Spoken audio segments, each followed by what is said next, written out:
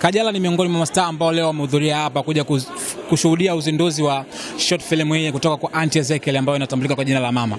Kajala, mambo vipi? Poa, mzima. Shwari, tuko poa? Poa. Umekuja leo kushuhudia uzinduzi wa short film kutoka kwa Auntie. Una kipi cha kuzungumza cha kwanza kabisa, especially kwa siku ya leo ambayo ni siku ya kina mama duniani, ukizingatia na short film yenyewe imeenda kwa jina la Mama? Mimi napenda tu kumpongeza Auntie, amefanya kitu kizuri kwa sababu yeye anavyoongelea kwamba yani unajua hajapata malezi ya mama, kwa hiyo inamuumiza sana, lakini Mungu kamjalia kaja kuwa mama. Kwa hiyo yani hata kama yeye alikosa mapenzi ya mama, kwa hiyo macho yake yote yawe kwa mtoto wake, yani ampe mapenzi yote ambayo yeye aliyakosa. Umeelewa? Kwa hiyo mimi nimefurahi sana, amefanya kitu kizuri. Yeah. Kwa hiyo tunasubiri kuona. Okay. Kitu gani unaweza kuzungumza leo special kwa kina mama, special kwa ajili ya siku hii? Mimi nawaambia kina mama wawapende watoto zao na watoto pia wawapende wazazi wao. Yeah. Kumekuwa kuna wimbi la bongo movies wengi kukimbilia kwenye tamthilia na kuachana na masuala ya kufanya movie. Wewe pia ni mmoja wapo watu ambao wanafanya sana tamthilia nowadays. Tatizo mmekuwa mkilalamika kwamba movie hazilipi. Auntie leo kathubutu kufanya short film. Una kipi cha kuzungumza kuhusiana na masuala mazima ya masoko ya movie? Mimi nahisi wameona kwamba movie labda hailipi kivile na series inalipa. Ndio maana watu wengi sasa hivi wanakimbilia kwenye series. Yani na mimi yani I'm proud of it kwa sababu hata mimi nafanya, kuna series nafanya inaitwa Kapuni. Kwa hiyo nahisi wameona movie inakuwa kama inasosua kidogo. Yeah. Let's talk about maisha yako binafsi.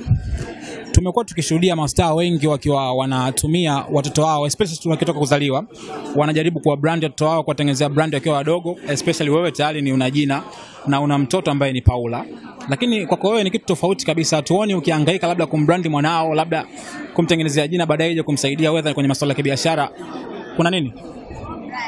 Kama kuwa na jina au kama kuwa brand, yani kuwa maybe ambassador au nini wa kitu chochote, atakuwa tu akimaliza kusoma kwa sababu bado nafasi anayo ni mdogo na ana wakati wa kufanya. Kwa hiyo sasa hizi afocus sana kwenye elimu. Ndio kitu ambacho kitakuja kumsaidia hata mimi nikiwa nimedondoka leo. Yeah. Mtoto wako hujamfungulia hata Instagram. Tatizo ni hilo kwamba shule au kuna kingine? Ni shule pia, lakini nilimwahidi akimaliza form 4 nitampa simu, atafungua Instagram, atafanya nini. Kwa sababu yani marafiki zake wote wana simu, anatamani. Kwa hiyo akimaliza form 4 mwaka huu atakuwa na simu. Unahofia usumbufu labda wa DM? Yeah, nahofia. Kwa nini?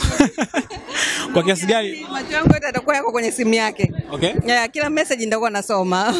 Kuna video zilikuwa zinazagaa zikionyesha ukila bata na baba mtoto wako Paula, P-Funk. Tunataka kufahamu, umerudiana na P-Funk? Hapana. Na how comes mnakula good time na mna have some fun? Unajua Watanzania hawaelewi kitu kimoja kwamba mimi na P ilitokea miaka mingi sana hatuikuwa hata salamu hatusalimiani. Lakini mwisho wa siku tukaja kuona tunamuumiza mtoto.